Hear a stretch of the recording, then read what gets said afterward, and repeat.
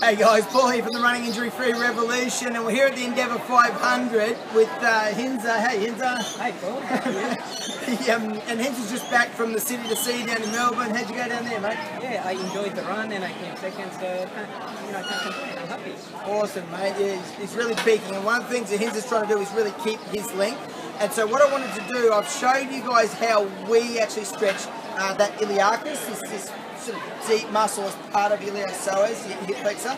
I want to show you guys how you do that yourselves, because as an elite runner, you must know how to do it, because it's just essential for your technique over time. So first thing you want to do is check your hip flexor length. So we've got great props here, guys, on the car.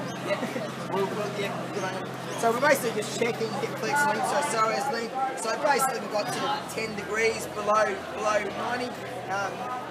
Press it down through there, so a little bit tight. Hinza's pretty good little structure. He's got to work on that. So one of the ways you can do that is come over the tree. We use seat belts, guys. A lot of you guys will have stretch bands. Stretch bands are fine. I really love the fact that the seat belt is not going to give you too much give, so it's a lot better the way of distracting. So you want to come in, mate. Right leg with it. So we clip them up. High up into the grind, and then we're just going to distract. So you're distracting out, and then just relaxing off, and then out again. So you do that yourself. So we're gapping the joint there, and it's a really good way to actually specifically pick up iliacus. Very hard to get in the trigger point, very hard to specifically stretch, and then relax off, and we'll do one more. Okay, so it doesn't take too long. Then we will unhook, and away we go. We'll check it again. So Thomas test top position, up through here, and straight away we've got another like 5 degrees, and we can get that down to sort of 15, coming on 20 degrees there.